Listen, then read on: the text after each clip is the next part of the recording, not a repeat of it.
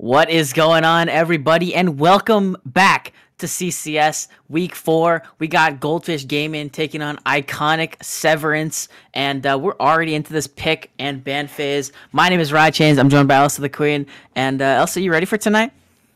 I'm absolutely ready. I'm excited because this is a little bit of a throwback matchup that we have for everybody tonight with Goldfish Gaming obviously coming back after narrowly missing the playoffs last year in the CCS, and then against iconic Severance, who you might not recognize the name, but they've rebranded from Lemon Citrus from last year, so they're a returning squad as well. So really excited to see these two teams that were actually vying for that last playoff spot last year come against each other. And as we kind of go through some of the bans here, seeing some sort of particular picks being banned out, Mundo stands out in particular, as that is pretty much the one-trick champion for Peanut, the top laner for Goldfish Gaming. And with Thresh banned out last, I was talking to Rychains about Talia being an important champion in this series, but it looks like that one's going to be skipped, and it's going to be the Zeri probably B1 here for Goldfish Gaming. Yeah, I think this makes sense. With the Jinx being banned out, obviously Zeri rises in the priority. A lot of people are playing Jhin as well. Vayne is the, straight up favorable matchup I've seen people pick into Zeri, so we could see Farachi taking up this Vayne in the bottom lane. It's not one of their comfortable champions, but it still is something that we could look forward to, and we'll see what the next picks come through. Aphelios is going to be the choice instead, and I think this makes a lot of sense because Farachi is actually undefeated on Aphelios so far this season in the CCS. Yeah, definitely. We've just seen how Aphelios is a really big power pick. You already mentioned, right, Chains, the Jinx being banned out as well. So kind of these hyper carries are some of the biggest in CCS, as well as just League of Legends as a whole right now. We also see the Lulu being picked up by iconic Severance, which I do like, not only because Lulu pairs pretty well with Aphelios, giving it that additional kind of ability to stay alive, but also a good takeaway from the Zeri. But with Goldfish Gaming going with the Alistar instead for Lights Genesis, that is going to be definitely a different sort of pickup. We have seen him play the pick before, and it does provide that strong engage potential onto the Aphelios. We'll have to see if maybe they try to pick up a jungler or something like that to pair it with. And with the Diana coming through, definitely could go to the jungle to Mossy. Also could definitely be headed to the mid lane for Okami Hiyazo. We've seen him as a player that is really flexible. So just a nice little strong champion that doesn't give away too much of the team comp here from Goldfish. And Iconic's going to answer with the Olaf. Yeah, I mean, Diana is very strong right now. I think this champ is really, really crazy, especially pairing it up with someone else who has, a circular ulti of the sort. A lot of people are running the Diana Yasuo combination right now for mid and jungle. It's very, very strong. Obviously, that does rely on your mid laner actually playing the Yasuo, and Akami's doesn't seem to be the most comfortable on that champion, so maybe not going to see it this game or this series, but still something to look out for. First ban for Iconic is going to be taking that Ahri away, who just actually received nerfs this patch. Yeah, it has been kind of, again, also on the top of the pro meta, so it makes sense that it's been taken down a peg, but has been something that's been heavily favored by Okami Hiyazo, so it makes sense that they want to take that off the table. And here, actually, hovering the Aurelia, or sorry, I'm so sorry, not the Aurelia ban, the Fiora ban. This is something interesting I wanted to talk about because the top laner, Yoi, or aka Bad Vibes for Iconic Severance, is a Fiora main, and Goldfish Gaming tends to exclusively play tanks on the top side. So I like that one being banned out in Rychins. You already called out the Yasuo, that one being taken away as well. And I wonder, almost one benefit of picking up this Diana at this stage in the game is kind of just forcing that Yasuo ban, because even if Okami Hiyazo isn't a huge Yasuo player, just getting that one out of his hands is certainly always going to be helpful to just kind of prevent that combination. So before we're going to see the next ban come out right now, and then we'll have to see if Iconic, if they're more comfortable blind picking for their mid lane or their top lane here with this next pick. Yeah, and interestingly enough, with Talia on the enemy team, Goldfish kind of just saying, yeah, go ahead and take your one trick. We don't care. But instead, it's going to be Karma locked in blind for Iconic. And I think this is pretty good pick. I mean, it can go top or mid. And it's also like absurdly easy to absurdly safe. Also, one thing I want to mention here is that Okami could actually be taking this Zeri into the mid lane here. You can see the Ziggs hover. And I know that Dirt is very, very comfortable on the Ziggs, has played it 4 out of the 6 games that they've played in CCS this season. And there you go, Ziggs going to be locked in, so I do expect this Zeri to actually be going in the mid lane. Yeah, and this is actually something that we saw them do last week as well, or actually earlier this week against Zeal, just flexing this area into the mid lane. Okami feeling comfortable on that one, especially after you see the Karma locked in. You know, we could see some shenanigans with Karma top as well, but we're going to assume it's mid in this game, as Singed is kind of the last thing that's left up for Peanut. Also his Gragas, which is something that he's been playing as well, but Singed is going to be the blind pick here, so definitely an interesting champion.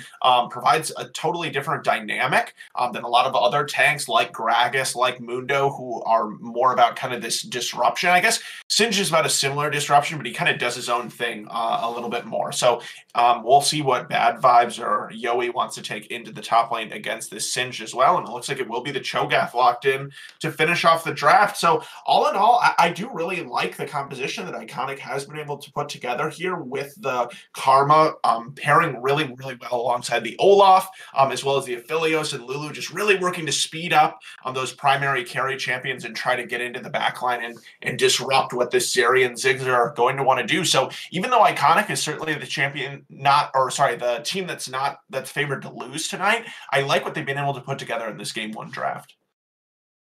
Yeah, this is an actually pretty interesting composition here. You have the Olaf and the Aphelios who are playing alongside double supports. And this can get pretty dangerous. If this Olaf can get ahead at all, it is gonna be, you know, pretty disastrous for Goldfish here. They do have some decent peel, but obviously with that Olaf ultimate, it's gonna just delete all sorts of CC from the enemy team. You have Alistar knockups, you have Fling from Singed, Ziggs with his satchel. So if Olaf is able to get ahead in this game, I mean, Iconic could easily run this over. But I mean, looking at the other side, there are a lot of threats to get onto this Aphelios. Yeah, there certainly are, and the Singed is kind of the biggest one among them, right? Like, you know, there's not really much that Iconic Severance will be able to do short of maybe like a Karma root or something like that will absolutely stop Singe. I guess also the Cho'Gath knockup as well. But with that said, I mean, kind of the speed ups that Karma and Lulu will be able to provide, as well as the wild growth, should be able to keep the Aphelios alive. It's just a question of how strong some of these picks get in the early game. So just to echo kind of what you said, Ride Chains, I think that this Olaf versus Diana matchup is going to be extremely important, really, really big here for Mossy to be able to get his team ahead and on the Diana and not allow Hunter Wolfsteal on this Olaf to be able to run the early game. So that's going to be something that I'm going to be watching. And I mean, just kind of zooming out a little bit as well. Goldfish Gaming, they are 3-0 in their matches so far. They've yet to drop a single game. They also haven't necessarily been tested that heavily. Iconic Severance, on the other hand, they're sitting at 1-2. They're 4-4 in their games. One of those is an FF victory, though, so losing a little bit more than they're winning, but they should be the biggest test for Goldfish so far. And I'm excited to see what Goldfish can do if they do start to fall behind in this early game, because we've seen them be so successful as a team such far, and I don't know that their ability to come back from some early game challenges has been tested yet, and I'm excited to see if Iconic can handle that tonight. As interestingly enough, here we still could get some trades, but we are seeing the Lulu locked into the mid lane, so certainly not kind of what we expect in this meta, I feel like right now, Ride Chains, but that's what we're going to get. Yeah, this is very interesting to me.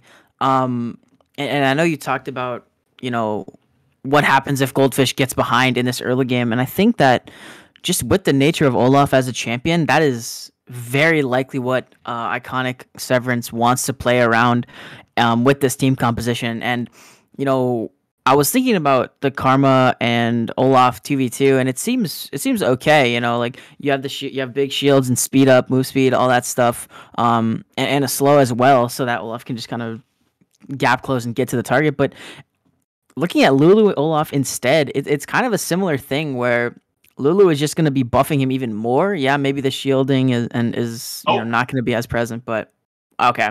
Well, they swapped. Trolling. Yeah, I mean, well, in past metas, it would make a lot of sense. Like years ago, like we saw lots of Lulu mid before it just kind of got nerfed into the ground. And you know, Karma more in that support role. And certainly we've seen a lot of Karma support, but that was just a little bit surprising, just given I feel like Karma's on the wave clear at the very least, kind of scales a little bit better than the Lulu. So I do like that adjustment, but I also like that they're using the champ select to do a little trickery as well, just to keep keep Goldfish on their toes. But then again, I don't really know what runes or anything people are going to switch for Karma versus Lulu, especially if you're playing the Zeri matchup, because it's pretty much doing the exact same thing. So Yeah, I mean, it's just kind of playing around lanes and figuring out like, okay, well, yeah, like you said, Lulu's not gonna have as much wave clear as the Karma, and that's another reason why I was kind of a little more iffy on the Lulu Olaf 2v2 rather than the Karma Olaf 2v2 because Zeri is pretty much gonna be first to that play. Or Zeri would be pretty much first to that play every time, and that's not really the optimal if you're iconic. But it will be interesting to see here, and I'm very excited to see actually what goes on in this early game because I think the early game is going to determine what actually happens in this game.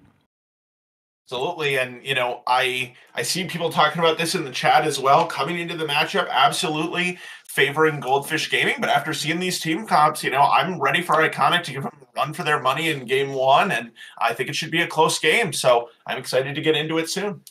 It'll be a close game indeed here as we are now in this spectator delay for competitive integrity. We're going to take a short break, but we'll be back in a few short minutes onto the riff for game number 1 between Goldfish Gaming and Iconic Severance. So don't go anywhere because we'll be right back.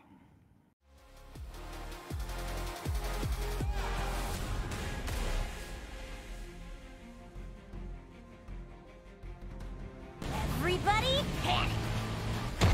Hold on. I'm about to say something really cool. 3, 41, 9, and lift off! No one dies screaming without me. I feel like I forgot to shoot something. You're starting to bore me. She's such a loser. Always ready to cry. Aw, come on. What's the worst that could happen?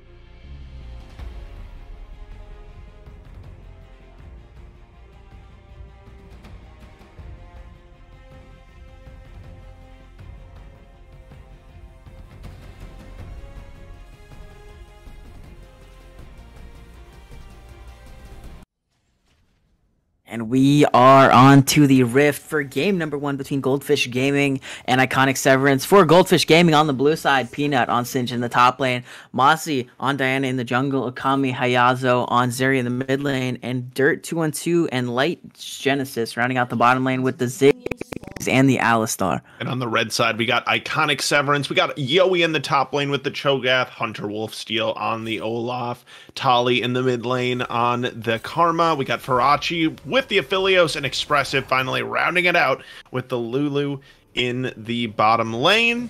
And both teams just taking a safe 5-point kind of start. But interestingly enough, we do see some wards in the topside river. We are going to see them pinged out. Looks like Hunter Wolfsteal might have been spotted there, but is going to reset towards this bottom side. And with Mossy doing the same thing, it looks like we should have mirrored starts from both junglers here to start the game. And, you know, talking a little bit about, we've talked a lot about the early game, but reflecting a little bit on the scaling of these teams. I think both of these teams have really heavy scaling, both surrounding the Zeri as well as the Aphelios. But as the game goes on, I definitely start to favor what Iconic Severance has put together here, just because we know that this double enchanter often scales so incredibly hard. So excited to see, you know, if Hunter Wolfsteal can get them ahead early and if they can kind of continue to transition that throughout the game. It will definitely be interesting to see, just as the scaling comes through. We know that Zeri is a beast when it comes to the late game. We know that Ziggs is also going to be able to pump out a lot of damage here. And I do want to mention, I didn't say anything about this, but in this top lane, Peanut on the Singe not opting to go for the proxy level 1, which is very, very interesting. A lot of the times this is what we're seeing from, you know, Singe players. Is they're going to go in, they're going to go in between the enemy towers, and they're going to be taking that wave. At least the first, or you know, first couple waves, and then back for like a Dark Seal or something of that nature. But not going to see that today. Early level 2 actually for the Iconic bottom lane, but looks like nothing of the sorts will end up coming out of that. Yeah, and I wonder if it's just a little bit of respect possibly for Hunter Wolfsteal on this Olaf and kind of the early game power that it can bring. As we look at it right now, it looks like, you know, Olaf already 4th camp done, and it looks like Mossy is going to end up skipping his wolves just to be able to keep up with the pathing of this Olaf. So the early game prowess of this champion, I mean, you really can't stop him from clearing fast in the early game. Pretty much the best in the business at doing that. So we'll see if he's able to translate that, as he's already cleared his red going over to the Krugs. And there's not, you know, Peanut has done a nice job here with the wave in the top lane, I'll say, because there's no ban, or sorry, not no ban, no gank whatsoever to be had. But that will mean some scuttle priority for Iconic early on here as well. And as Moss is going to run over to that, we might see a little bit of a confrontation between these two junglers here. Yeah, I would definitely want to see Tali get this mid lane pushed up here. And actually, Hunter Wolfsteal is showing on the ward taking it. So that's going to be the first crab going over to Mossy in a lane where we didn't really have prio, or in a situation we didn't really have prio in either of the lanes. Obviously, Mossy looking for that double crab, going to just run right through mid lane and should have both of these crabs in this early game, which is going to be nice feeling for the Diana, especially into Olaf. Yeah, and, you know, so we are going to see Karma and Olaf running down here. But look at these lanes just playing really, really well behind their jungler for Goldfish. Not being vulnerable to ganks in the solo lane and then covering Mossy down here. Yeah, here we go. Maybe a fight coming through here as Lights Genesis will have to flash away from that Karma root. And this is really surprising. Actually, look, Hunter was able to secure the crab away, so it actually ends up not being that bad. And you get to burn the enemy support's flash if you're Iconic Severance. Yeah, that does end up being good for Iconic Severance. I was going to say, if the Scuttle Crab doesn't end up going over to the Olaf, it's actually, I think, not the best for them. You know, it's hard to say what the value of Light's Genesis flash is at this point, just because they haven't been able to take advantage of it. But Karma did have to roam, which cost quite a few CS, but bot lane. Yeah, Farachi could be in trouble here as they're turning it back onto Lights Genesis. No flash on the Alistar here, but a nice satchel from the Ziggs is going to buy some time and some distance. Expressive now in danger, has to flash away to safety, but Mossy is going to flash right after him. We'll see if they have the damage here as the slow is going to come through onto Dirt and Mossy, but the Crescent strikes and the bombs are flying, and First Blood's going to go over to Dirt. Yep. A nice trade here from Peanut as well, able to flip Yoey under the turret. So, you know, flash or no flash, Lights Genesis is able to get in there and get the engage, and Farachi does survive, but is going to have to blow both summoner spells so far. And that's going to be a nice pickup for Dirt early on. It looks like they were trying to translate it to the Dragon, but Hunter Wolfsteal is here. Lulu on his way. I don't know if this is actually going to work, but it looks like they do have the numbers so far. So this Dragon, about 1k. Hunter Wolf's just trying to get in the pit here, and will he have the damage? Yes, he does have the smite going. His Light Stench is going to engage in. Headbutt Pulverizes 1-for-1 so far, as now Mossy is going in. It's 3 versus 2 in favor of Goldfish Gaming here, as Expressive is going to get zapped down by the laser, and Tali is next on the table here. The bullets are flying, and Okami is running for the hills. Tali has to flash it with a safety, but Okami follows it with the flash under the tower. A double kill comes through for the Zeri, and she is feeling charged up. Now in the top lane, though, as Peanut could be in trouble here to get the flip over the air, but the flash auto is enough to take him down, and winning in the top lane is iconic, but all the rest of the map belongs to Goldfish. Yeah, so Goldfish is pretty clean outside, you know, the rest of the map. I mean, outside of, I guess, getting outsmited on the Dragon, which is not ideal in any way. But still, we do see Hunter Wolfsteal just, you know, doing really well beyond just stealing the Dragon is going to be up in CS. So that is a bright spot still for Iconic. Yowie as well in the top lane, picking up a solo kill that I really don't think that Peanut needed to go away. It seemed like he kind of opted into that. So you know, nice though to see that coming in mostly for the Zeri.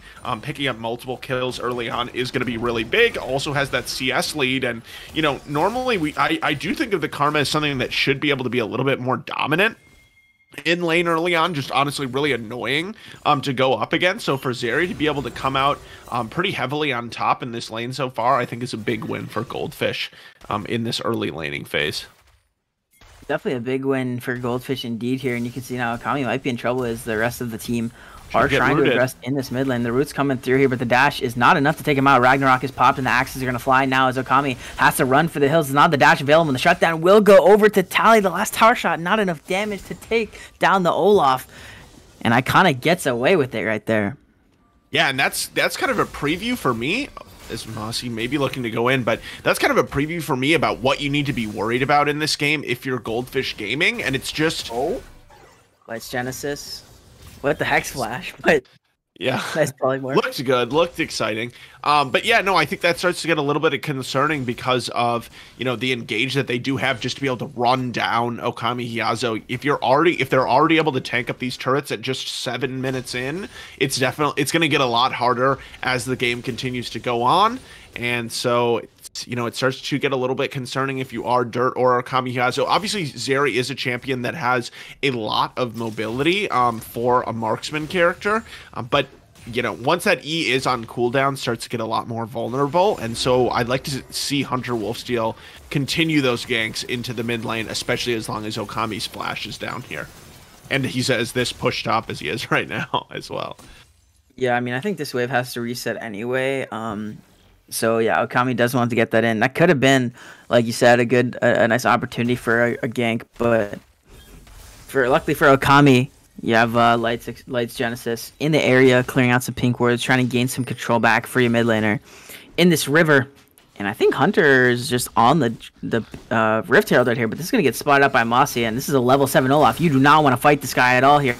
Now we're going to get the 1v1. The axes are going a little bit errant, but the Moonfall is going to come down. That's a lot of damage, but not enough here, as it's going to be a 1-for-1 so far. Okami now has Tali on the mind, as now Expressive makes their way into the play. And Yowie did have the lane priority, so they will be first to the roam. But now Light Chance is going out to Tali. Ignite's going to take down here as the sun comes through. This should be another kill for Okami, but the Polymorph is going to buy some time. It's not enough, though, as Tali will go down, and Expressive is just next on the table. Nowhere to run, nowhere to hide, because Okami is coming for you. A double kill for the Zeri, and this Rift Herald should be theirs now. Yeah, Mossy donates a kill over to the side of the Olaf, but it does not matter because Okami is here. He doesn't need the speed ups like the side of the carries for Iconic Severance, and just picking up 2 more kills. I really love that Lights Genesis was so intentional in handing over those kills there, as Peanut is going to go pretty low, but Yoey's 1v4. In the middle of 4. Those are not favorable numbers at all here. That kill is going to be gifted over to Okami yet again. Now 6-1 on this Zeri, as now Hunter has to burn the ghost to get away. We'll get out safe.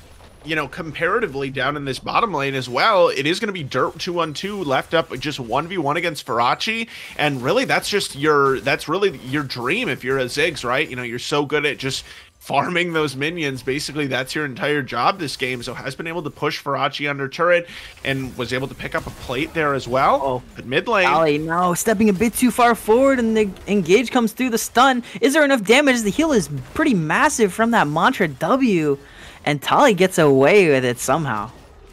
Yeah, Tali is going to get away with it and is going to have the flash back up in just a moment as well. But can we, we can talk about how the choice of Expressive to go for this Lulu has had Dragon's still up, but it has had a consequence because they have no pressure in this bot lane. Yeah, and here we go. We're going to get a 3v3 on this Dragon. It's going to be wild as Mossy's going to go in. Moonfall's going to find one as there's already 2 for 0 in favor of Goldfish Gaming, and the Dragon is next. That's going to be going over to them here and even up the Dragon count, and more action in this top lane as Peanut and Yoey are just scrapping it out. Gonna get that flip under the tower, and the Ghost is gonna be popped as well as that Singed ultimate, as now Peanut is running in circles. A nice sidestep, another flip back, and this looks really, really grim for Yoey here as the damage comes through. He is ticking with the poison, and that's gonna be a solo kill for Peanut.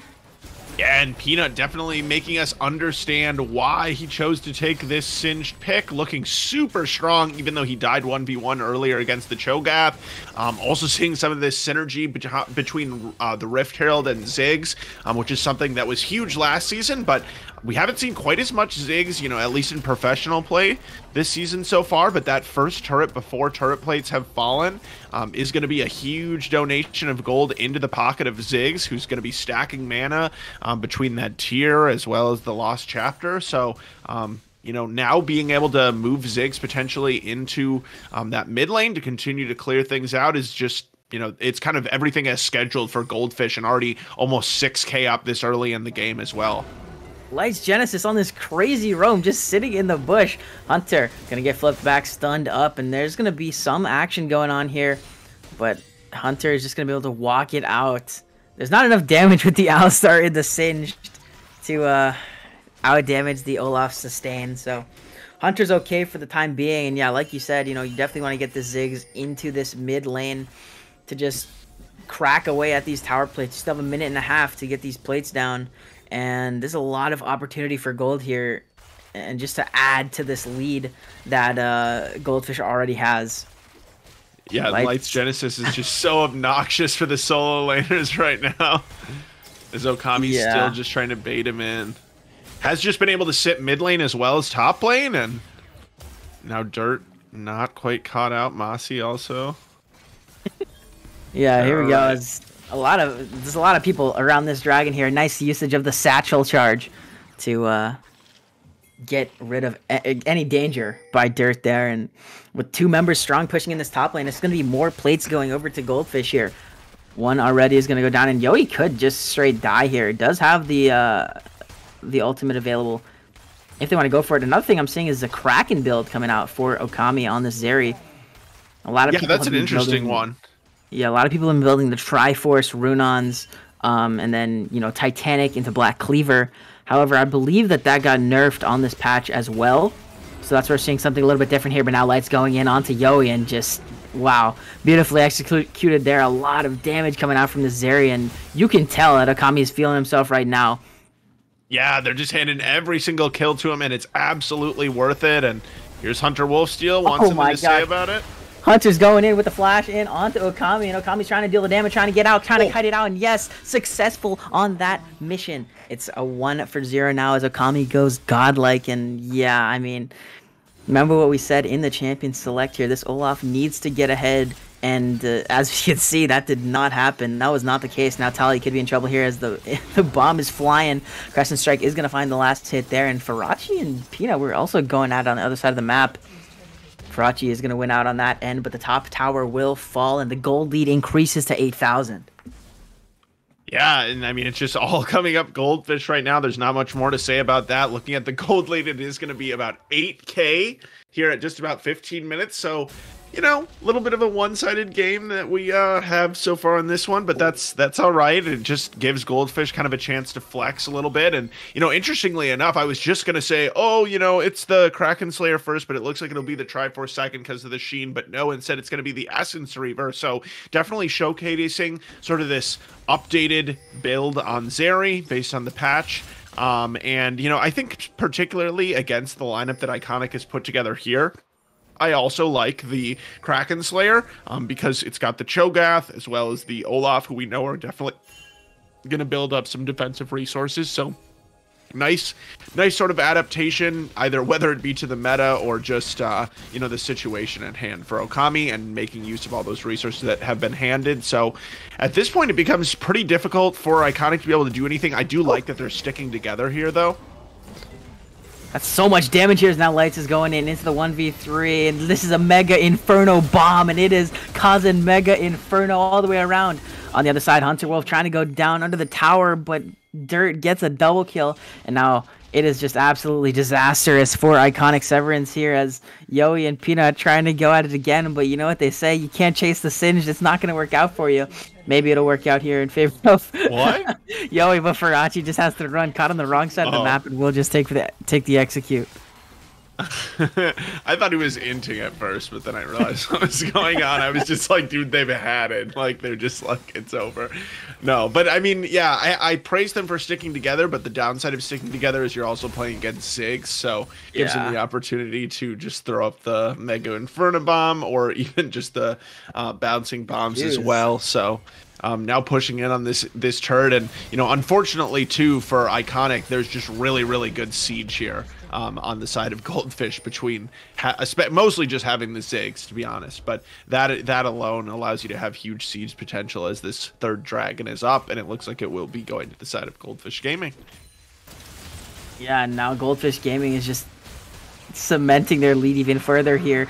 11k gold. They got the dragon advantage now. They're up 4 towers, up a dragon, up 2 heralds, and you know, this should be sort of the beginning of the end here for Goldfish. I imagine that they'll be able to close this one out, or at least start to close this out pretty easily. Yeah, I agree. I think that there's just not quite enough. I mean, the trade-off always to double enchanter is that if you don't get until you're at the later stages of the game where Aphelios can be at something like 2 items, you're going to want 2 to 3 items. You're also going to want that on your Olaf. They simply don't have enough damage right now as they're sitting on a ward, which Okami is going to make them aware of.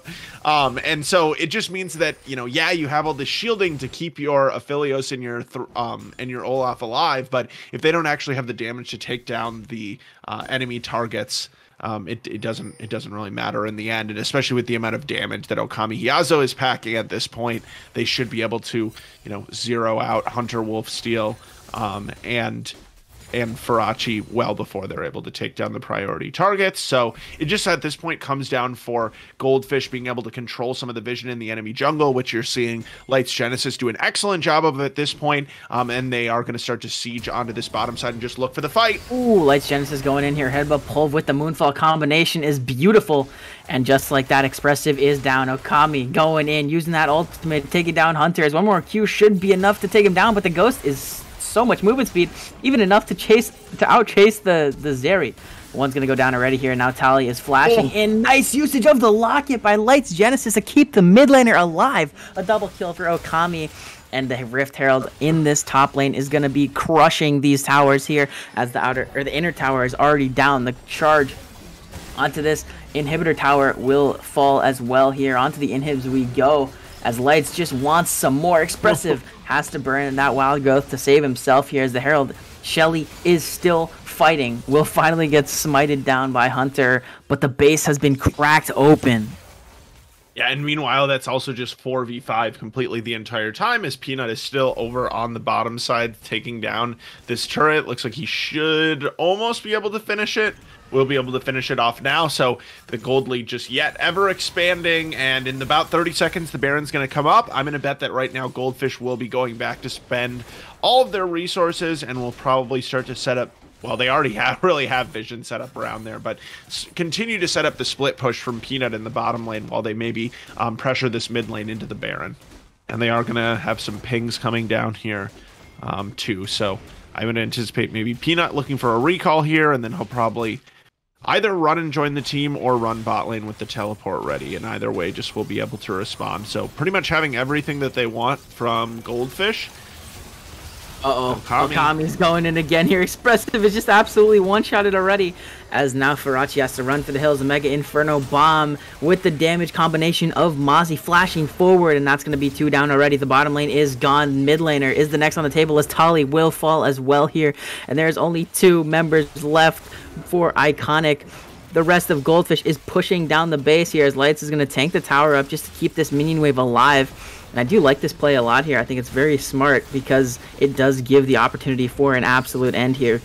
As now Mozzie is going to go in onto Hunter, silenced up here. A lot of CC comes down and will go gold and try to buy some time, as Hunter should be able to take him down. The Ragnarok is going to be popped now as he is running down, trying to deal the damage. As Expressive is here to buff him up, and now Okami is back into the fight. 1 goes down already as Okami goes legendary, gets the double kill for themselves here, and this should be the end of the game as Expressive will fall. The triple kill for Okami as he is just going under the tower, will get shut down, and that's a 1k to Farachi, but it does not matter at all here because it is only Tally alive, and I guess the wave is cleared, so Iconic lives another day. Yeah, they won't be able to end the game here, so pretty close to being able to end. Looks like Goldfish maybe just got a little bit sloppy there, as it looks like Tali will be able to defend all of the turrets here. So I guess you give it to Goldfish for being able to defend, just able to, you know, delay a few more seconds here, as we will see the wave crashing onto bot side, and there is going to be another dragon. So, you know, I guess Goldfish, to credit them, you know, there's no point in, you know, shoving everyone under the turret and forcing it such that they die, but it looks like the Nexus turret is going to die either way.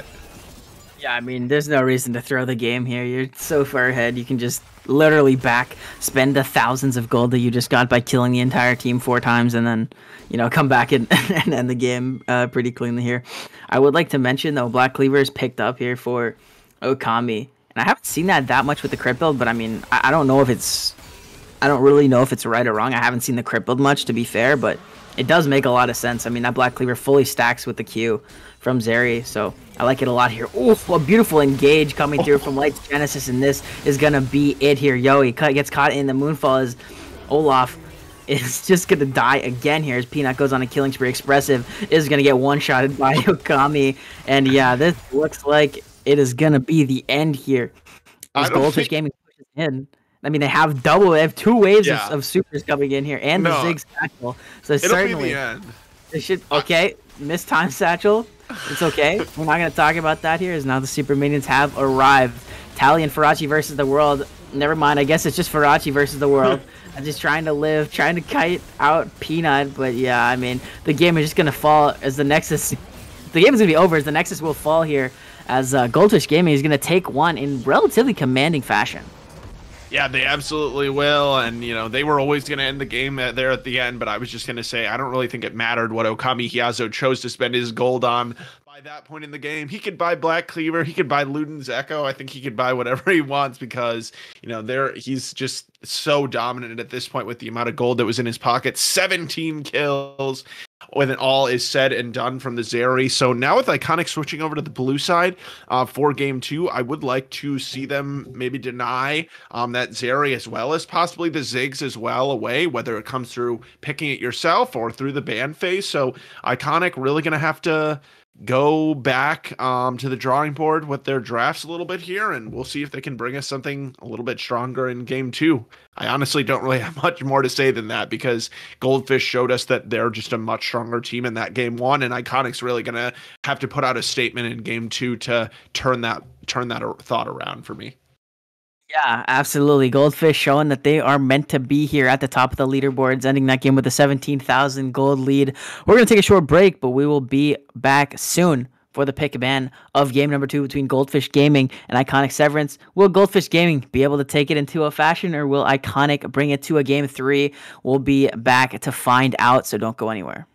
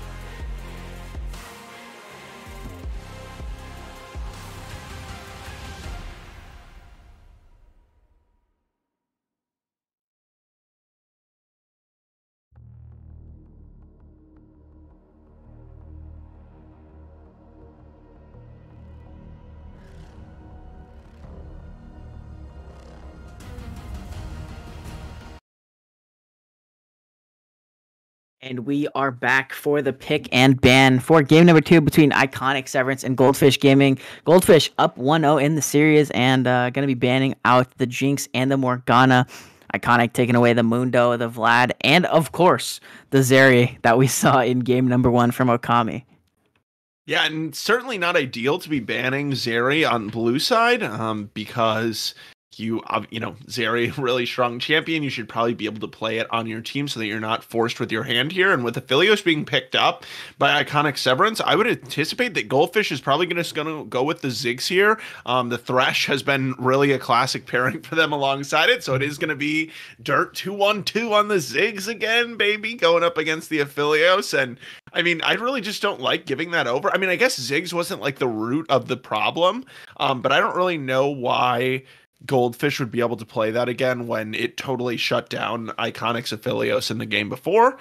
So interesting choice here from Iconic to not ban that one out when you pretty much know the other team's going to take it. But I guess that they just think they have a better plan this time. And, I will say, even though Thresh counters Leona, at least with Leona being locked in, you can threaten Ziggs in a 2v1, whereas last game they weren't able to do that whatsoever, which just allowed the Alistar to roam around the map everywhere, wreaking havoc. And so they are going to at least be able to prevent that from happening again in game 2.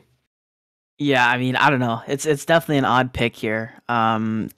Like you said, counterpicking Leona into Thresh. I'm not the biggest fan of that play. I'm also not the biggest fan of just like trying to run back this bottom lane that like didn't win at all in game 2. If Thresh isn't there, game 1. Thresh isn't there, it's fine. It can't be a counter pick if Thresh isn't actually in the lane. So if we get as much roaming as we did in game 1, but I don't think we will. But Poppy is an interesting champion. I mean, Poppy locked in, probably likely to go into the jungle. It could go into the top lane too. I think it would be interesting to see Peanut show that champion, since that he has been the most limited for Goldfish when it comes to champion pool that he has been able to display so far. But so far in this season, we've seen Poppy be most popular in the jungle role. Seeing a lot of people pick that one up. It has fallen off a little bit in the past couple patches, but I also know that Mossy is an extremely versatile jungler, kind of has one of those champion oceans. So I know that he does play this pick, and it might even be that it's still a flex going into this second round of bans as we get some mid laners taken away. Yeah, Ahri and Vex taken off the table here. It's pretty standard. I mean, I think this is exactly what we saw in game number 1. Or at least in the draft from number 1. Victor is going to be a new ban. Also, Akshan, for the second 2 mid lane bans that we're seeing. But, I mean, Goldfish with this blind pick, I mean, there's a lot of different things you can pick here.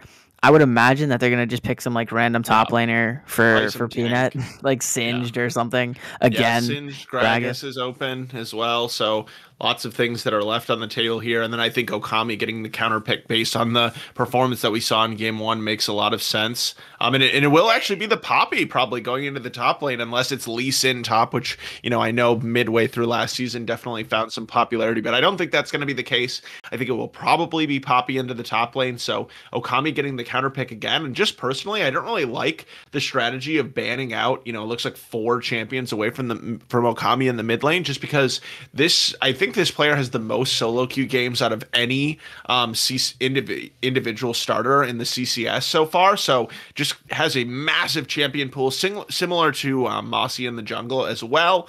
And Syndra locked in, looks like maybe hovering the set to go alongside it as the other solo laner, which would match into the Poppy.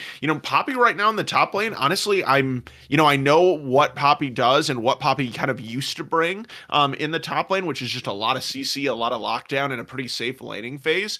I would guess that it pretty much brings similar things right now. The one thing that I will say about Poppy is her W is not getting a lot of utility in this draft. I guess probably against Leona, it's a little bit helpful, but other than that, not very many dashes. But, Poppy's still pretty much good in every situation. As Kaisa is being hovered, this has kind of been Okami Hyazo special in the mid lane, likes to build this one with that hybrid kind of Nashers build, and it will be the second marksman in the mid lane in a row for Okami Hyazo on Goldfish Gaming. This is very interesting. There's a lot going on in these games. Yep. Very, very crazy. I did do some research here, and Okami has 309 solo queue games this season so far, which is a respectable. I mean, that's a good amount. That is a good amount indeed. And first we saw the Zeri. This time we're gonna see the Kaisa. So I'm kind of excited here. It's not often that you see these picks in the mid lane as frequently as we are today. Though I do kind of fear for Kaisa into Syndra. Yeah, it definitely seems like it would be a really bad matchup. But I feel like after that first game, probably Okami maybe, feeling himself a little bit, feeling confident to go into this. Fun fact, the first match that I ever casted was for the CCS, and it had Goldfish Gaming, and Okami definitely played Kaisa in that game as well. So nice little throwback for me. In terms of that, but I agree with you. Like in the straight up matchup, obviously, when you think about the 1v1 between Syndra and Kaisa, you would never think about it going Kaisa's way. But kind of in the context of this series, I wouldn't be surprised if we see some success for Okami on this pick. Yeah, and I mean, just off the back of that kind of point and the dominance that we saw from Okami in game 1, I do want to point out there is a little bit of a rank discrepancy in this mid lane. Relatively significant, actually. I would say a pretty big rank discrepancy in favor of Okami. I'm not gonna say what the rank difference is, but I will say that there is a pretty large discrepancy in favor of Okami. So obviously feeling themselves right now in this game 2 draft, picking that Kaisa, and we'll see what happens. I mean, this will be a banger for sure. Yeah, and I'd always like to think that it's not really a good idea to assume that the enemy team is going to play bad and try to play around that with your draft. But at the same time, I think that I think it's also good for players to trust in themselves a little bit, especially once they've gotten a taste of the other player and can have a better opinion of whether or not they think they're going to be able to win in some of these matchups.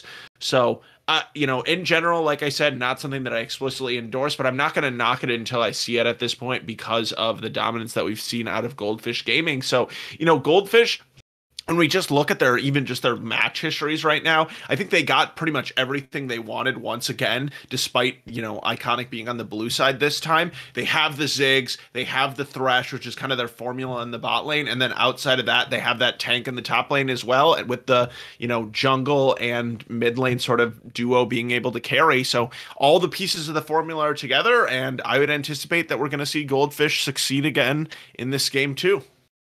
Yeah, I mean, like you said, just to reiterate the point here, the Thresh and the Ziggs, the formula for Goldfish in the bottom lane, so far undefeated this season in the CCS on that bot lane combination. So I know Iconic is going to want to try to play spoiler to that in this game. But, I mean, overall, just kind of looking at the compositions as a whole, it's very interesting. You have a much more defined front line. With a Iconic composition with the Leona, Trundle, and Set. Obviously, the biggest thing I'm noticing here is just the split push threat from Iconic. I mean, it's going to be pretty hard for anyone to match this Trundle in the side lane, especially, normally you want to send the Poppy up there to try to match it, but Trundle's able to just take all of Poppy's resistances and run her down. So it might be relatively hard here if Hunter is able to actually get ahead on this Trundle, but then again, it would have been hard last game if Hunter was able to get ahead on the Olaf, so... Yeah, and I think that that's a really good point because I think that the win condition again for Iconic comes in that early game, being able to put the Poppy behind Hunter Wolfsteal, kind of enabling that top side of the map. Also, hopefully enabling Tali on the Syndra to be able to step forward and have priority on that lane because that's what it's going to be dependent on to be able to, continually sort of harass this Kaisa as the Syndra should theoretically have the outrange. So I'm excited to see if Hunter Wolfsteal can run it back and have a little bit more success in this game too. It is going to be interesting to see here. We are into this competitive integrity spectator delay here, and we're going to take a short break. But first, I do want to shout out our sponsor for the CCS, Pro Comps. Pro Comps is the first of its kind drafting tool aimed for competitive and solo queue play. Pro Comps allows the users live feedback and analysis on drafting, gives them recommendations on picks, notes on matchups, and analysis on the enemy team's win cons. That's everything you want in some solo queue action. So These features allow the user to gain an edge on their opponents and improve their drafting skills. Everything you need to be successful in solo queue. Use the code CCS25 for 25% off your first 6 months. Go get it done. Go get that action. Go get that LP. And we'll be right back for game number 2 between Goldfish Gaming and Iconic Severance.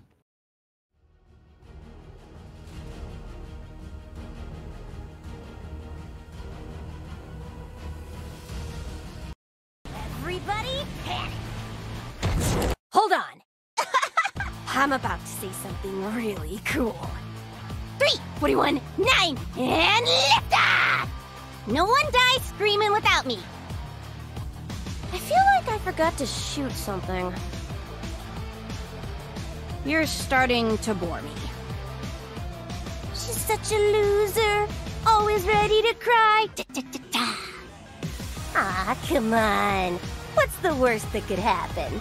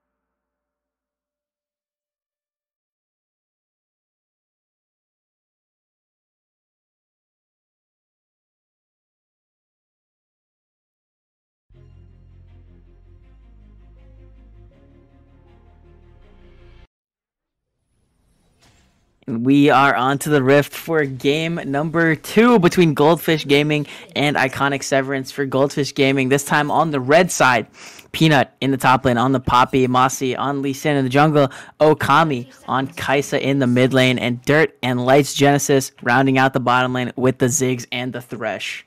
And this time we got Iconic on the blue side, Yo in the top lane on the set. We got Hunter Wolfsteal on the Trundle in the jungle, Tali on the Syndra in the mid lane, Farachi once again on the Aphelios, and this time Expressive going to be choosing the Leona on the support position. So both teams just kind of going for a very chill level 1 here. We do see a couple of wards, though, coming out from Goldfish early on, notably at some of those entrances, just protecting their jungle. And it looks like junglers are going to start on opposite sides of the map this time. So we will see a little bit of the switch up early game. But I do like Hunter Wolfsteal pathing theoretically up towards Peanut in this top lane, as we kind of called on that to be the lane to watch for early ganking. And I also want to talk about a little bit, Mossy picking up this Lee Sin. Lee Sin isn't something that we've seen necessarily be quite as popular, at least in the CCS, as it was last season. But Lee Sin definitely still a really strong champion, just one that's a little bit harder to pull off some of those combos cleanly in comparison to something like a Diana, which is, honestly pretty easy to execute. So I think this is a chance for Mossy to kind of show us his level of mastery on this Lee Sin pick. Yeah, I really like Lee Sin. Never mind. Pause. We're going to get a pause. Pause champ. But yeah, I really like Lee Sin. I think it's a pretty fun champion to play. I think there's it's a high skill ceiling. You can do a lot of really cool things, really flashy things, and Mossy, who's such a big name in the CCS, has been around for since the beginning, so definitely something to look forward to on this pocket pick champion. Yeah, definitely. We got some shout outs in the chat here from Mossy's coach saying that he's a well-known Lee Sin master, so definitely hoping to, see that coming out here in this particular game. As we are, continuing to be in this pause. Sounds like maybe Lights Genesis had to AFK for a moment. Not exactly sure why, but, looking in the lane states a little bit early here.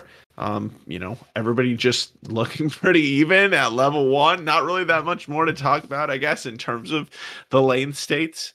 Everybody farming pretty much even here. We have a 1 CS lead in both the bot and top lane for Goldfish Gaming, though. So we'll see. The lanes are over. Continue. Yeah, over. Lane phase over. We got some discussion about Detroit going on in the player chat here while they're trying to also get through a little bit of this time. So we will hopefully get back into it we're soon. back. Let's go. Oh, yep. We are going to get back into it. Hopefully, as the junglers also are pathing through, but looks like it's, just kind of frozen. We love Riot here. I mean, they resolved the bug in this match. We see. Yeah, the lineups are equal. Yep, the lineups are equal. So obviously there would be an issue with the unpause instead. So yeah, why make it easy? Why make it easy? There's no reason. There it is. All right, we have color again. We're back in it. And I also want to touch a little bit on the runes. I'm totally blanking on the name of the rune that Okami took, but kind of an interesting choice there. First strike. I don't really think that that's what I've seen super typically with Kai'Sa, but might be something because of the AP kind of build, as we do see tier being the start here from Okami, although that's, pretty standard. No matter what you're going to do. And we're getting more spectator fun here. Level 2 early from Lights Genesis, though. Oh, Hook is going to land here, and this could be a lot of damage traded over. Yeah, it is here, as Farachi is going to not feel good after that. Hook lands and some bombs are thrown at his face. Peanut taking a little damage up in this top lane, but able to trade it back relatively well here. Does have the grasp to sort of equalize the damage and get some of that HP back, but junglers on opposite sides of the map right now.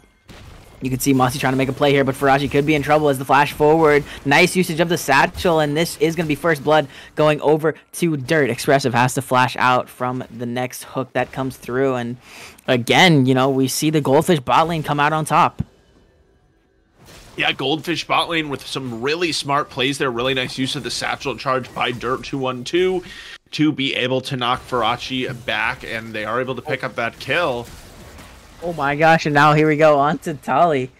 But a nice job getting out there as Mossy now has to run away. It would be a 2v2 if they opt to take this, but the health bar is definitely in favor of Iconic so far. And with that, Mossy was pushed down into the bottom side, and Hunter is just going to be able to walk into this top side and take away some camps. Yeah, and it will be the flash, though, blown from Tali, as we do continue to see Mossy here. We'll see. Now it's Tali. He is going to land as the slow comes forward. Flash through from Okami, and one more otter should be enough. No, it is not. Oceans. As there's no ignite here, and now Hunter is in the area with that pillar. Okami could be in trouble here, but Lights is now made their way into this mid lane. A few more autos. Maybe the passive comes through as the Sonic Wave is not enough damage. And both the mid and the jungle from Iconic get out with a sliver of HP. Oh, never mind. As the Void Seeker finds its mark, and Okami will find the kill. Yeah, and that's just I think that's just really a lazy recall from Tali, because my bet is that it must have been that the minions had sight of him once they crashed it on the turret there. So had he been back just a few more pixels, probably would not have been visible to Okami, unless it was a blind W by the Kaisa, but I don't think that was the case. Not exactly 100% able to confirm that, but either way, it will be the teleport forced out early here. From Tali. Is matched by Okami, though, but Okami going to have a little bit of lane priority, and just going for the maximum disrespect build on the Kaisa here, not only starting with the tier, but also going for the cull as well. So showing no fear of the Syndra early on. And, you know, interestingly enough, Syndra, I'm not sure if she bought this after that most recent back or before this, but picking up the Dark Seal in a lane that, you know, she is winning in CS and theoretically should be able to win, but, you know, has fallen behind because of the gank, doesn't have flash. So interesting pickup. We'll have to see if that one ends up being worth it, but Peanut may be in a little bit of trouble. Yeah, Peanut able to just run out with the movement speed from that W, and I think the kind of thought process of this Dark Seal purchase is, one, it's going to help you sustain because of that passive, which makes potions more effective. And then additionally, you know, once you hit level 6, it becomes very, very easy to just one-shot Kaisa straight up. And I think that, you know, approaching level 6 is kind of the thought process there for Tali, just basically saying, you know what, I'm going to hit level 6 soon. Yeah, I got wrecked early. You know, I gave over a free kill, but I will be able to kill him shortly. And Peanut just relentless on this Poppy, just finding so much damage just out of nowhere. Yeah, I like what we've seen so far kind of from this Poppy, just having that fancy feat in and out, trying to avoid the face breaker from Set, which is obviously kind of the integral ability in his kit to be able to get that, to be able to gap close. So pretty nice to see him being able to play around this. And, you know, like I said, you know, we talked about how the formula here for Goldfish is playing tanks. And, you know, it's been quite a while, I feel like, in League since tanks have been truly OP, but certainly there are enough of these champions in the top lane, but mid lane. Here we go. A nice little play into this mid lane here as Tali is the target. Here we go as 3 members strong will take him down. Mossy's going to get credit for that kill. And another death here for the Iconic mid laner. Just going to push this Kaisa even farther ahead. We touched on this in the champion select, which is that Tali on this Syndra needs to be able to step up very far forward in this lane to be able to bully Okami in the way that he would truly like to. And that's dependent on Hunter Wolfsteal being around this mid lane often, and instead it's been Mossy who has been here time after time punishing Syndra for stepping so far up, and perhaps a gank into the top lane. Doesn't look like that's going to happen, but, you know, I really would like to have seen Hunter Wolfsteal provide a little bit more backup for his mid laner, especially considering the fact that he hasn't really been present in any other lane so far, and also isn't up in CS. So, you know, last early game, we definitely saw something from this jungler on the Olaf. Didn't end up manifesting itself in a big lead, but was able to take some early game objectives. Hasn't been the case so far early, but pings into the top lane. Yeah, not at all. Here's Hunter Wolfsteal going in, and Showstopper's going to come back here, bring Peanut into the rest of the team, but nice job just using that Poppy ultimate and sending the jungler flying, and really no threat. Yeah, that's one of the huge benefits of Poppy is if you just use your ultimate effectively, you know, there's not really anything that Hunter Wolfsteal can do to counter that other than, you know, possibly interrupting the ult with the pillar. But once Peanut does see that one dropped, he just is going to feel comfortable every single time dropping the ultimate. So even though Yoi has been able to bully, hasn't been able to translate it into a kill so far. Yeah, Peanut might look for something here, as I think the Haymaker is still on cooldown. But yeah, look at all the people rotating up into this top lane here. Supports and junglers alike. The mid lane prio is in favor. Oh my gosh, is Mossy going to look for the flash in? Kick onto one here. Is trying to will burn that subjugate onto the Poppy to try to get some extra resistances. And now Peanut is in the middle. The kill is unfortunately going to go to Expressive. And in the mid lane, a solo kill comes through for Tali. And we're stacking up on that Dark Seal. Yeah, I mean, all of a sudden, that everything turns in the favor of Iconic there. When I see Mossy flash and kick, you expect that to mean it's going to be an engage, but instead it looked like Mossy was actually probably trying to call his team off. Instead, it was Peanut just, doubling down onto that, diving down with the heroic charge on the Poppy. Dirt may be in trouble, but not. He's going to be okay. So those are two really critical kills picked up, and especially Tolly in the mid lane picking up the straight up 1v1 onto Okami. It's got to be nice for him to feel that after he was really dominated last game, and that's what this Syndra needs to be able to do consistently against Kaisa if Iconic wants to be able to come out on top of this matchup. Yeah, I mean, again, just kind of what I predicted was coming to fruition there. Just able to get that 1v1, and it is so hard to play against Syndra in the 1v1 when she hits level 6, but Showstopper Peanut could be in trouble here. Is going to get the push back, and the pillar is nice, but the flash away will be matched by a flash, and the Haymaker coming down over the top will secure Yoi that kill. Yeah, so 3 kills in a row now. It is still Iconic a little bit down in gold just because of, a little bit of the CS as well as the kills that Goldfish has been able to pick up, but we like to see Hunter Wolfsteer coming up top to support this top laner. It is going to be Set taking a nice lead here, should be able to pick up some of the plating with Hunter Wolfsteer, who does have the Rift Herald available.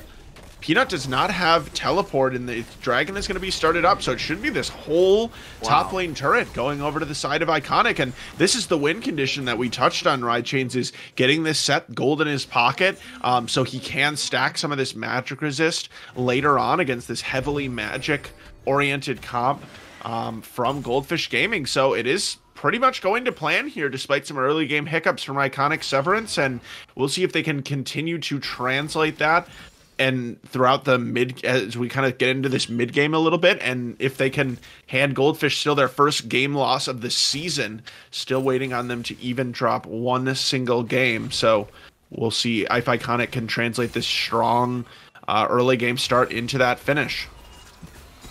Yeah, I mean, and the gold lead is only 400 right now, so it's really not that impactful. This game is still about even, obviously, with that top lane tower. Full tower, 5 plates going down is very, very impactful. And, now, and with that play, Yoi is over 1,000 gold ahead now on Peanut. So definitely the strong point of the map here for Iconic Severance. You want to play through that as much as you can. Try to get that lead as high as possible here. Okay, Mossy looking for a play and just kind of sending the kick the other way. A little bit unfortunate there, but nonetheless, no casualties so far. The gold lead still about 100 now, as it is shrunk even further. So yeah, and I mean, something we haven't really talked about so far is scaling, and I think this Kaisa pick will scale pretty well. Aphelios also obviously scales well, but Aphelios hasn't really been the one that's been the beneficiary of the gold so far. It has been more of the solo laners in Tali as well as Yoi, and you pointed out, Right Chains, rightfully so, that the place where this gold lead exists mostly for gold or for Iconic will be on Yoi, and interestingly, right now he's down into this bottom lane helping 4 members strong to push this turret, and Peanut is just getting free XP and damage on those plates there on the top lane. Looks like he picked up either 1 or 2, and so in Yoi's absence, and Dirt doing a nice job to stop the recall as well. Oh, now 2v2 in this mid lane here as no mana comes through for Okami. Scout of the Week, or Unleash Power as well, at least, is doing some damage, but both of these low HP members have to flash away. Well, that was a little rough there. Ooh, but the ward jump from Mossy is proper with the Sonic Wave, finds the mark and connects on Tali. Will take down the Syndra, and this should give at least a little bit of time for the rest of Goldfish to set up this mid play. Looking for maybe a catch on Expressive here, as Expressive takes the right way around the wall, but Peanut is on the flank. They're still trying to find this Leona, but instead it looks like they're going to just settle for the blue buff for the time being. Expressive now going in. Zenith Blade nicely blocked out here, and this should be a lot of CC stacked, layered, and the damage follows it up here as now Yoi wants the 1v3. Stun onto 2 here as the nice flash kick brings the team in, but the showstopper will find Peanut into the back line to Haymaker. A big shield doing a lot of damage. A nice flash from Yoi will find Peanut on the back side. Now it's a 2v2 as flying in becomes Okami. And a double kill for the Kaisa for the time being. In the bottom lane, what even happened here is Farachi is burning, but will stay alive. Dirt ends up falling in the 1v1 of bot laners. Yeah, so lots going on all over the map, and it will be a gold lead manifesting itself for Goldfish in the end. But again, a nice showing there for Iconic. They are able to pick up 3 kills. That first into the top. I mean, especially if you consider the fact that Expressive basically inted to start that fight off, going in with the Zenith Blade that was just promptly blocked by Peanut. So all in all, looks pretty good. And I talked about Farachi not being the beneficiary early game here, is able to be the beneficiary. Nice stun. The ultimate's available and will be used there. Kali goes down to the last sphere. And yeah, I mean, I don't know. Again, I'm just saying it's so hard to play Kaisa into Syndra. I'm not really sure why. And it doesn't really get easier from here, or at least for quite a while it doesn't, because that ultimate, you can't dodge out of it as Kaisa, right? You can't use the killer instinct to get away from that one, and it doesn't miss. So if that stun ever does land from Tali, that will continue to be an area of concern. And some of these ego picks, notably the Lee Sin that is 3-1-3, but especially this Kaisa maybe coming back to bite Goldfish Gaming a little bit here if they can't get focus up and play a little bit better as a 5-man unit. Speaking of that, though, lots of people mid.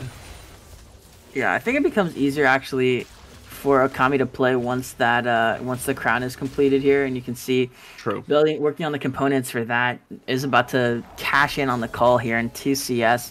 And this dragon has spawned. I believe it's a Hextech. Yeah, Hextech Dragon is available and on the map, and Goldfish is first to the play. Should just be able to take this down pretty easily as Hunter cannot get in at all. Look at the snipe from Okami, and another Void Seeker finds the mark. Now Mossy looking for Farachi as the Prowler's Claw has been bought and used. As now this could be a bit of a rough situation here as going into the play. Oh my gosh, Mossy just finding the one-shot onto Expressive, and now Peanut is in trouble using the Blast Cone to get out to safety, and Farachi's trying to find the damage. Oh, the Q combination is not enough. Very, very close as Peanut lives with 1 HP, but look at the top lane. Yoi is running through these towers. That's going to be plus 600 for the Iconic top laner, and Lights maybe just in a rough spot here. No, instead it was a bait as Hunter is in trouble and will fall as Okami's going to find the credit for that kill, and I think that should give him enough gold to buy the actual crown. But look at the top lane. Rift Herald spawned up. This inhibitor tower will fall, and Yoi is trying to make his mark. Haymaker fully stacked is not going to find that much damage. The Herald will fall as well, and Peanut will find the kill. But either way, the base cracked open for Goldfish. Yeah, base has been cracked open, so everything looking pretty good so far for Yoi. In the mid lane, though, a little bit different from that, as we saw a lot of action going down. Got to shout out, Tali has been sniped 2 times so far by the W from Okami Hiyazo this game, so has been able to show some pretty great mechanics with that one so far now.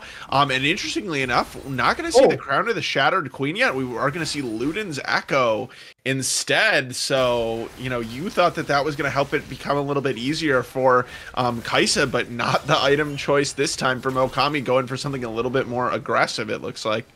Wave clear oriented, I guess. I mean, I guess just fully speccing into this poke sort of ideology here. You have the Ziggs, you have the Kaisa, you have a lot of potential for poke and to poke out in these team fights.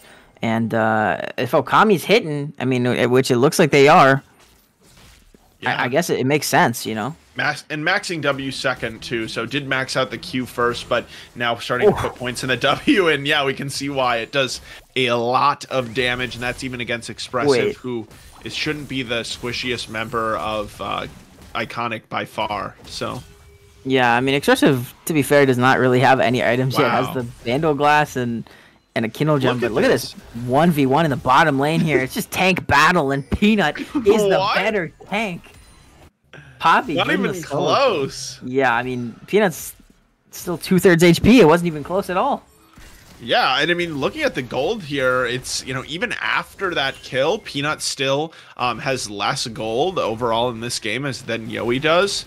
Yoi might have had some in his pocket, but Okami has to burn the flash to get away, and this could be disastrous here for Iconic Severance. As a nice job there canceling. Death Sentence is going to find the mark on Tatali, and one will go down. Expressive is the first casualty.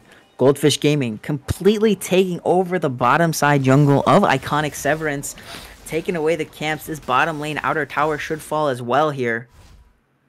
Yeah, and if we want to talk about what's sort of still separating these two teams and what is proving to be a little bit of a closer game too, it's largely these wards. I mean, look at the number of wards that are in both the top and bottom side. Yes, sir. Okami. Yes, sir. Oh my god.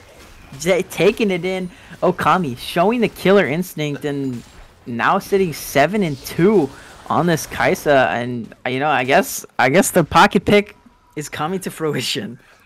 Yeah, and I mean, again, it kind of shows how, you know, even in lane when Syndra was able to get some of the lead that we would expect her to get against this Kaisa, skill does start to sort of win out and sort of even things out as we move a little bit further into the game, in both of these solo lanes, really, with you know, both Set as well as Syndra finding some advantages early, but just not able to translate them into anything else once there actually are a couple of items on the board for all four of these solo laners from both teams. And Dragon is about to spawn too, so that's going to be the third stack potential here from Goldfish. Yeah, I mean, just looking at how the game is, it should be just a free Dragon going over to Goldfish here. I mean, you can see Hunter is trying to get back out on the map. Did have to take that reset, but I mean, just look at the setup here from Goldfish. They're already 4 members strong in this bottom side river. They have the inside track, and it's going to be so hard for Iconic to get in at all here, especially just because of how much control, and then also the almost 4,000 gold lead, and Peanut is just smashing Yoi in this top lane with the hammer. I mean, that lollipop is feeling real heavy right now. Yeah, absolutely doing so much. Oh my gosh, what just happened there? It just seemed like Expressive was all of a sudden in, and it's going to be supports traded for the time being. Teleport's coming in here as now Masi's going in, going to find the assassination on the Farachi, and now Hunter is chasing down Okami in the middle of 3 now, as Dirt could be the next target, but instead Hunter will go down on the other side. Masi falls as well here. So right now it's a 3-for-2 in favor of Goldfish Gaming, and they do have the priority on this Dragon and should be able to secure themselves a Hextech Soul point. Yeah. Okay, Okami looking for more. Killer Instinct under the tower. Oh, finds the Void Seeker auto, but it is not enough to take down. But a second Void Seeker comes out of nowhere. And Okami is godlike on this Kaisa. Yeah, and, you know, also, I just want to point out, like, you know, in the top lane, I was really focused on kind of the gold and the resources, but it's 3 levels up right now for Peanut, so that is going to make a massive difference, obviously, and then also with Okami just continuing to be an absolute sniper with these Void Seekers from the Kaisa. Pretty impressive. Seeing this pick and seeing why he was willing to take it, has now 10 kills. So it doesn't matter if it's Zeri, doesn't matter if it's Kaisa, but this man is a problem. Will not be silenced from Goldfish, as now it looks like Goldfish is going to start to transition some of their vision over to this Baron area, as they should be able to, you know, definitely start to threaten taking this one. And Lights Genesis doing what he's done this whole series, waiting around in the bush to see if Ferrari will walk over.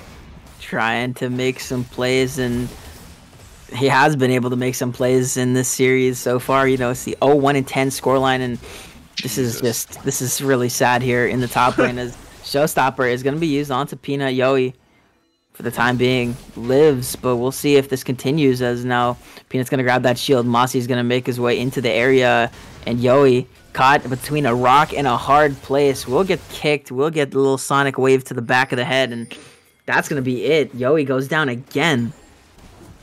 Yeah, going down once again. We are seeing pings onto the Baron here, as Farachi is junked extremely low as well, likely from the Void Seekers from Okami. So as Okami pushes mid lane, the rest of the team just going to be picking up an easy Baron buff for the squad, it looks like, unless it looks like now they're going to go off of it. They don't know where Hunter Wolfsteal is, or they see him prowling through the jungle here. So kind of a split call. Yeah, I'm not really sure what the call is here, why they don't want to go for this. I mean, the lead is pretty substantial. I don't think there's any way that they can walk in, but Okami and Lights Genesis are looking for that action What? here. Hunter is just Expressive flash.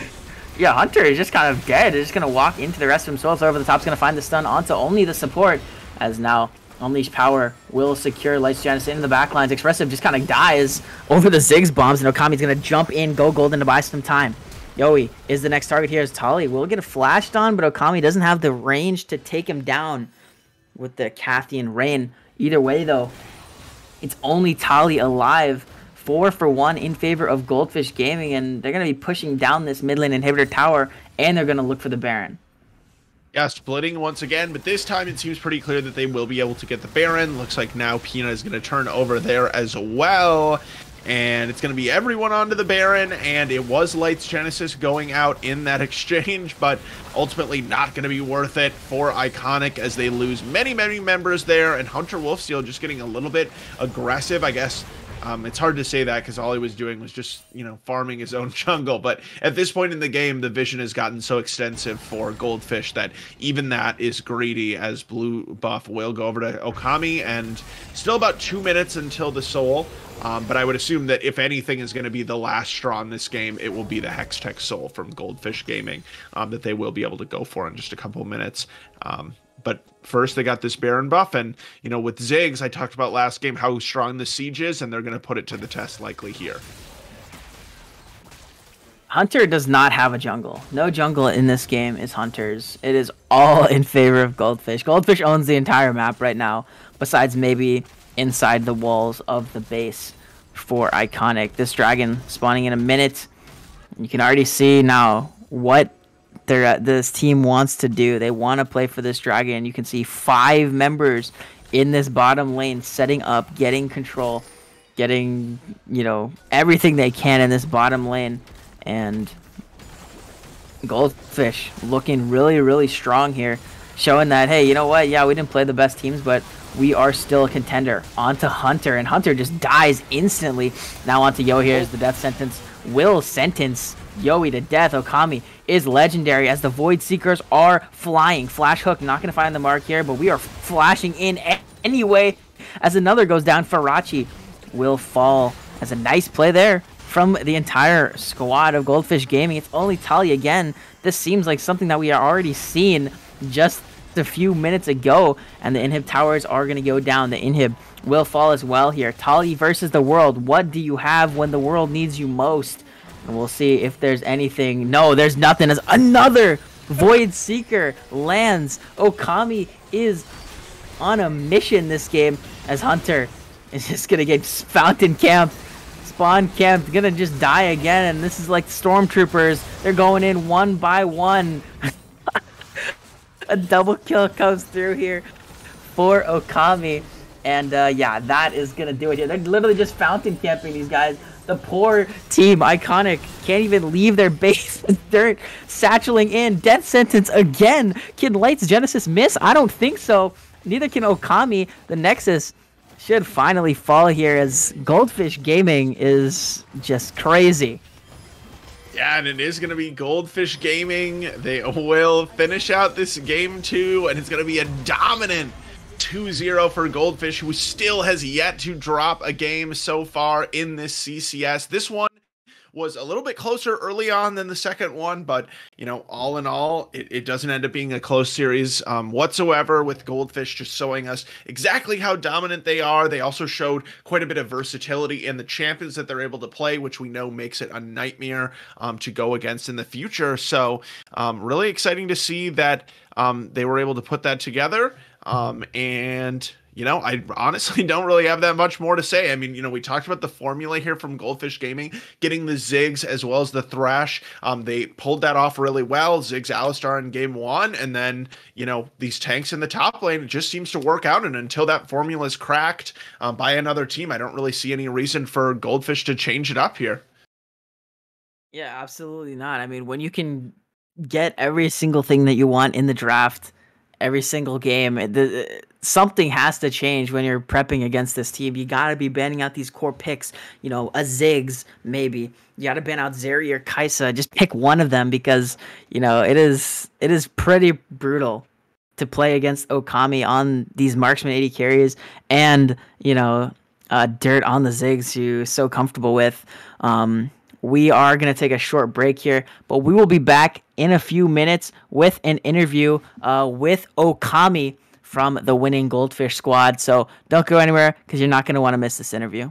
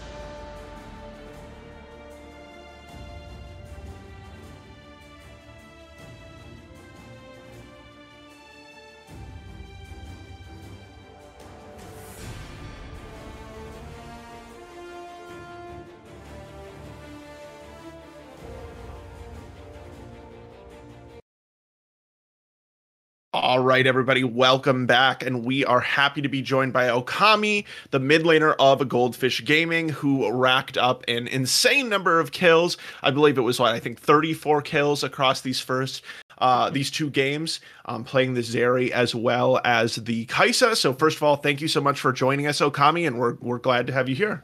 Yeah, it's awesome. Very exciting. And I was mentioning to Rychains during the cast, actually, my first ever cast was a Goldfish Gaming series last year in CCS, and you and Mossy, and Dirt, I guess, I think, are all returning onto that roster. But certainly you've seen a lot more success so far in CCS this season. And I'm wondering if you can talk a little bit about what you can say has contributed to this better performance so far this split. Yeah, there's definitely a few things that would contribute to Goldfish going from the coin flip team to the arguably best team in the league, right? Namely, we did a big roster swap. We got a coaching staff. Shout out to Zed and Mookie. You guys are great. As well as James. But mostly we got a new top laner and a support. And before we were playing like Viego and like Aatrox in the top lane, which were a lot more like inconsistent, kind of exciting Adderall champions that are just like really fun to watch, but like very high variance. And so when we got in our resident glue stick sniffer, Peanut, who just plays Mundo and right clicks the enemy team as a tank for us, it's a lot easier for us to draft around.